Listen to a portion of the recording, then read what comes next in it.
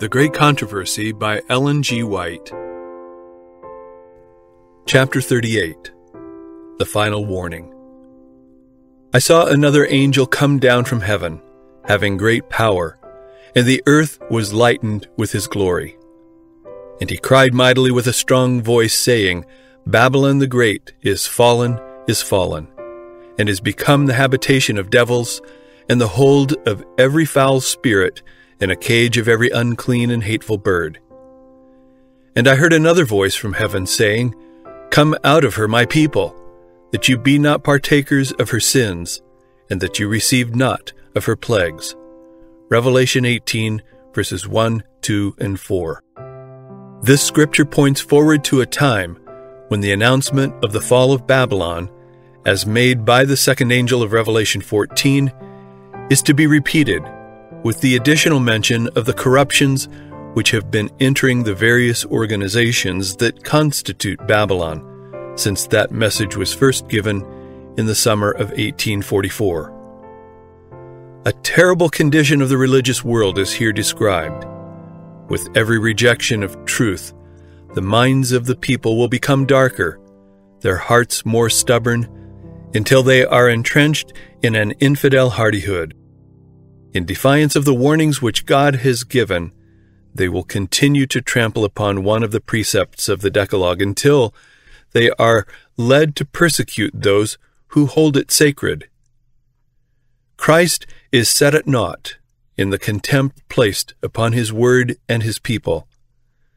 As the teachings of spiritualism are accepted by the churches, the restraint imposed upon the carnal heart is removed, and the profession of religion will become a cloak to conceal the basest iniquity.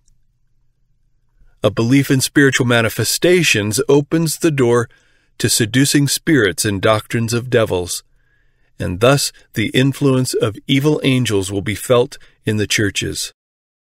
Of Babylon, at the time brought to view in this prophecy, it is declared, Her sins have reached unto heaven, and God hath remembered her iniquities. Revelation 18, verse 5. She has filled up the measure of her guilt, and destruction is about to fall upon her. But God still has a people in Babylon, and before the visitation of his judgments, these faithful ones must be called out, that they partake not of her sins, and receive not of her plagues. Hence, the movement symbolized by the angel coming down from heaven, lightening the earth with his glory, and crying mightily with a strong voice, announcing the sins of Babylon. In connection with his message, the call is heard, Come out of her, my people.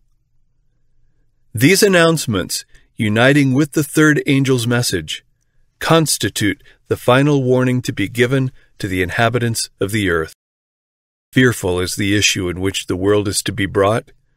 The powers of earth uniting to war against the commandments of God will decree that all, both small and great, rich and poor, free and bond, shall conform to the customs of the church by the observance of the false Sabbath. All who refuse compliance will be visited with civil penalties, and it will finally be declared that they are deserving of death. On the other hand, the law of God enjoining the Creator's rest day demands obedience and threatens wrath against all who transgress its precepts. With the issue thus clearly brought before him, whoever shall trample upon God's law to obey a human enactment receives the mark of the beast. He accepts the sign of allegiance to the power which he chooses to obey instead of God. The warning from heaven is, If any man worship the beast in his image, and receive his mark in his forehead or in his hand, the same shall drink of the wine of the wrath of God, which is poured out without mixture into the cup of his indignation. Revelation 14, verses 9 and 10. But not one is made to suffer the wrath of God until the truth has been brought home to his mind and conscience, and has been rejected.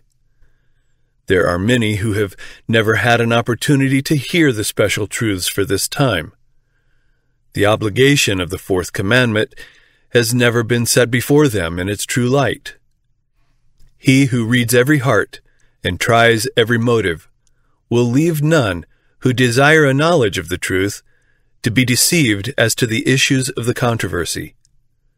The decree is not to be urged upon the people blindly. Everyone is to have sufficient light to make his decision intelligently. The Sabbath will be the great test of loyalty, for it is the point of truth especially controverted. When the final test shall be brought to bear upon men, then the line of distinction will be drawn between those who serve God and those who serve him not.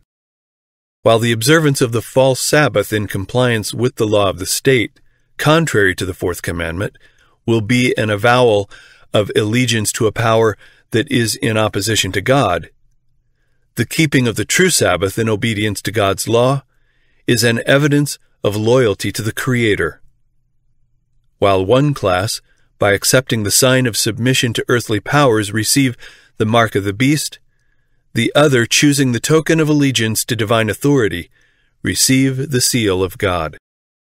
Heretofore, those who presented the truths of the third angel's message have often been regarded as mere alarmists. Their predictions that religious intolerance would gain control in the United States, that church and state would unite to persecute those who keep the commandments of God, have been pronounced groundless and absurd. It has been confidently declared that this land could never become other than what it has been, the defender of religious freedom. But as the question of enforcing Sunday observance is widely agitated, the event so long doubted and disbelieved is seen to be approaching, and the third message will produce an effect which it could not have had before. In every generation God has sent his servants to rebuke sin both in the world and in the church. But the people desire smooth things spoken to them, and the pure, unvarnished truth is not acceptable. Many reformers, in entering upon their work, determined to exercise great prudence in attacking the sins of the church and the nation. They hoped, by the example of a pure Christian life, to lead the people back to the doctrines of the Bible. But the Spirit of God came upon them as it came upon Elijah, moving him to rebuke the sins of a wicked king and an apostate people. They could not refrain from preaching the plain utterances of the Bible, doctrines which they had been reluctant to present. They were impelled to zealously declare the truth and the danger which threatened souls. The words which the Lord gave them they uttered, fearless of consequences, and the people were compelled to hear the warning. Thus the message of the third angel will be proclaimed. As the time comes for it to be given with greatest power, the Lord will work through humble instruments, leading the minds of those who consecrate themselves to his service. The laborers will be qualified rather by the unction of his Spirit than by the training of literary institutions. Men of faith and prayer will be constrained to go forth with holy zeal, declaring the words which God gives them. The sins of Babylon will be laid open. The fearful results of enforcing the observance of the church by civil authority, the inroads of spiritualism, the stealthy but rapid progress of the papal power, all will be unmasked. By these solemn warnings, the people will be stirred. Thousands upon thousands will listen who have never heard words like these.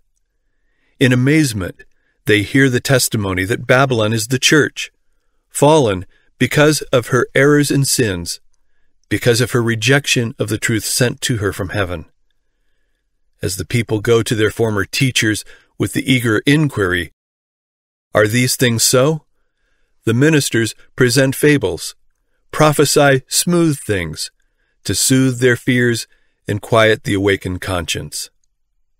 But since many refuse to be satisfied with the mere authority of men and demand a plain "Thus saith the Lord," the popular ministry, like the Pharisees of old, filled with anger as their authority is questioned, will denounce the message as of Satan and stir up the sin-loving multitudes to revile and persecute those who proclaim it.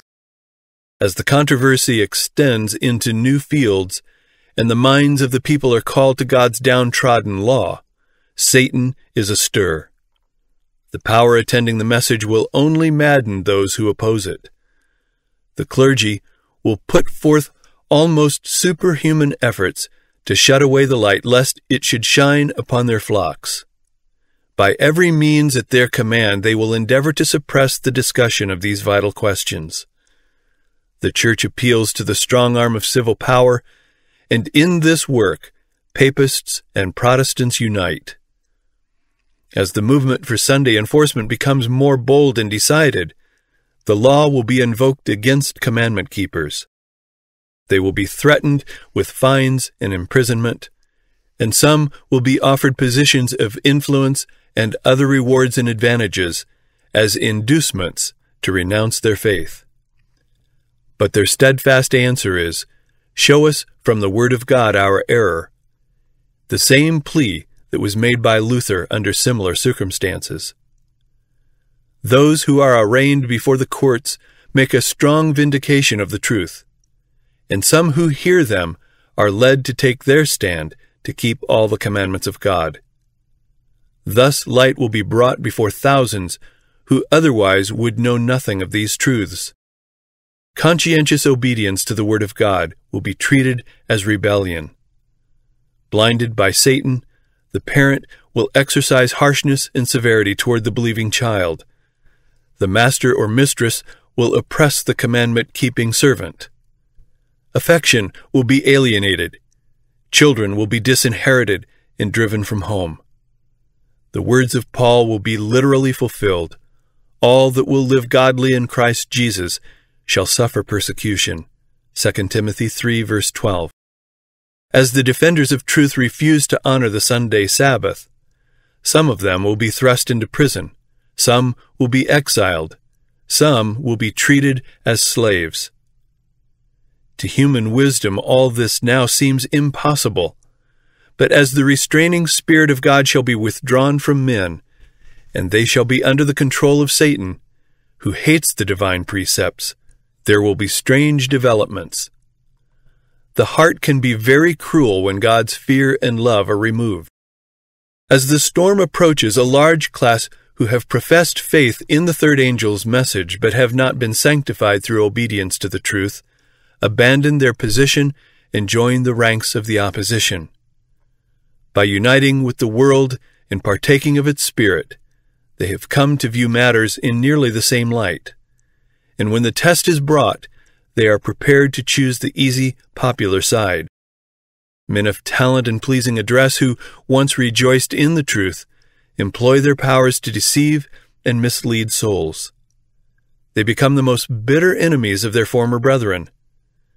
When Sabbath keepers are brought before the courts to answer for their faith, these apostates are the most efficient agents of Satan to misrepresent and accuse them, and by false reports and insinuations to stir up the rulers against them. In this time of persecution, the faith of the Lord's servants will be tried. They have faithfully given the warning, looking to God and to His Word alone. God's Spirit, moving upon their hearts, has constrained them to speak.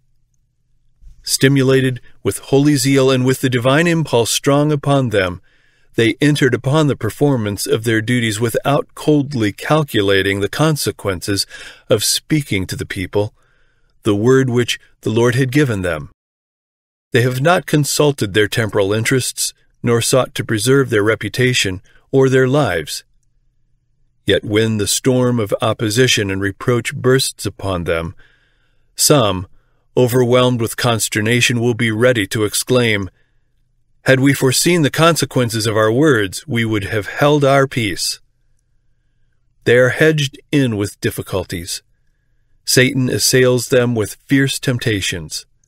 The work which they have undertaken seems far beyond their ability to accomplish. They are threatened with destruction. The enthusiasm which animated them is gone, yet they cannot turn back. Then, feeling their utter helplessness, they flee to the Mighty One for strength. They remember that the words which they have spoken were not theirs, but His who bade them give the warning. God put the truth into their hearts, and they could not forbear to proclaim it. The same trials have been experienced by men of God in ages past. Wycliffe, Huss, Luther, Tyndale, Baxter, Wesley urged that all doctrines be brought to the test of the Bible, and declared that they would renounce everything which it condemned. Against these men persecution raged with relentless fury, yet they ceased not to declare the truth. Different periods in the history of the Church have each been marked by the development of some special truth, adapted to the necessities of God's people at that time. Every new truth has made its way against hatred and opposition. Those who were blessed with its light were tempted and tried. The Lord gives a special truth for the people in an emergency. Who dare refuse to publish it? He commands His servants to present the last invitation of mercy to the world. They cannot remain silent, except at the peril of their souls. Christ's ambassadors have nothing to do with consequences. They must perform their duty and leave results with God. As the opposition rises to a fiercer height, the servants of God are again perplexed, for it seems to them that they have brought the crisis. But conscience and the Word of God assure them that their course is right, and although the trials continue, they are strengthened to bear them. The contest grows closer and sharper, but their faith and courage rise with the emergency.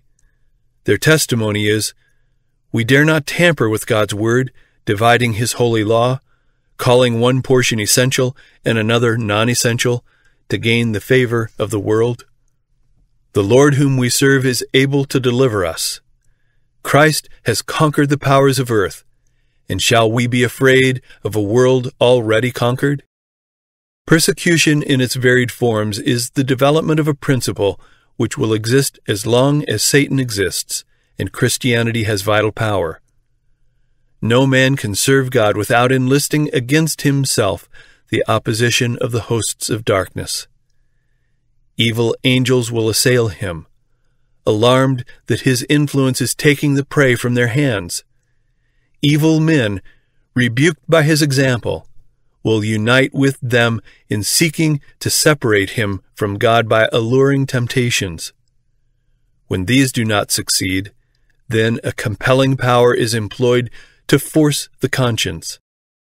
But so long as Jesus remains man's intercessor in the sanctuary above, the restraining influence of the Holy Spirit is felt by rulers and people. It still controls to some extent the laws of the land.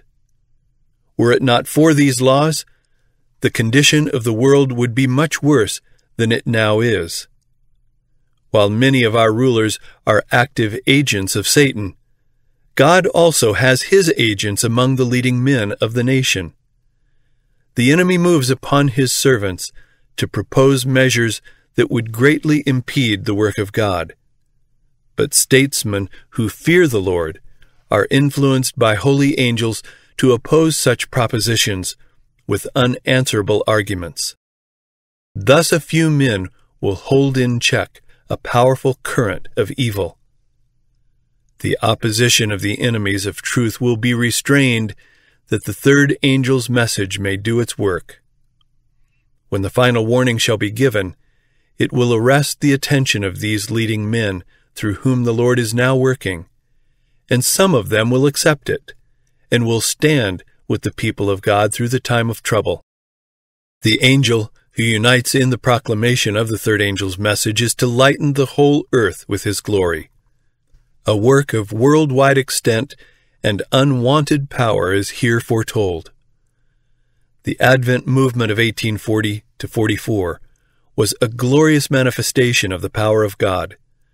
The first angel's message was carried to every missionary station in the world, and in some countries there was the greatest religious interest which has been witnessed in any land since the Reformation of the 16th century. but these are to be exceeded by the mighty movement under the last warning of the third angel. The work will be similar to that of the day of Pentecost. As the former rain was given in the outpouring of the Holy Spirit at the opening of the gospel, to cause the upspringing of the precious seed, so the latter rain will be given at its close for the ripening of the harvest. Then shall we know, if we follow on to know the Lord, his going forth is prepared as the morning, and he shall come unto us as the rain, as the latter and former rain unto the earth. Hosea 6, verse 3. Be glad then, ye children of Zion, and rejoice in the Lord your God. For he hath given you the former rain moderately, he will cause to come down for you the rain, the former rain, and the latter rain. Joel 2, verse 23. In the last days, saith God, I will pour out of my Spirit upon all flesh.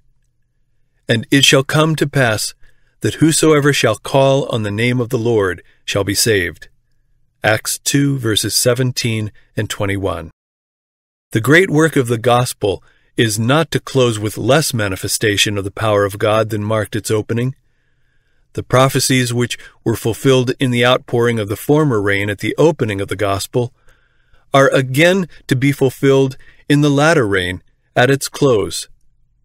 Here are the times of refreshing in which the Apostle Peter looked forward when he said, Repent ye therefore, and be converted, that your sins may be blotted out, when the times of refreshing shall come from the presence of the Lord, and he shall send Jesus. Acts 3, verses 19 and 20.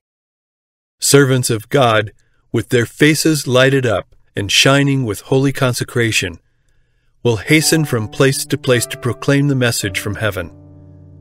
By thousands of voices all over the earth, the warning will be given. Miracles will be wrought, the sick will be healed, and signs and wonders will follow the believers. Satan also works with lying wonders, even bringing down fire from heaven in the sight of men. Revelation 13, verse 13. Thus the inhabitants of the earth will be brought to take their stand. The message will be carried not so much by argument as by the deep conviction of the Spirit of God. The arguments have been presented.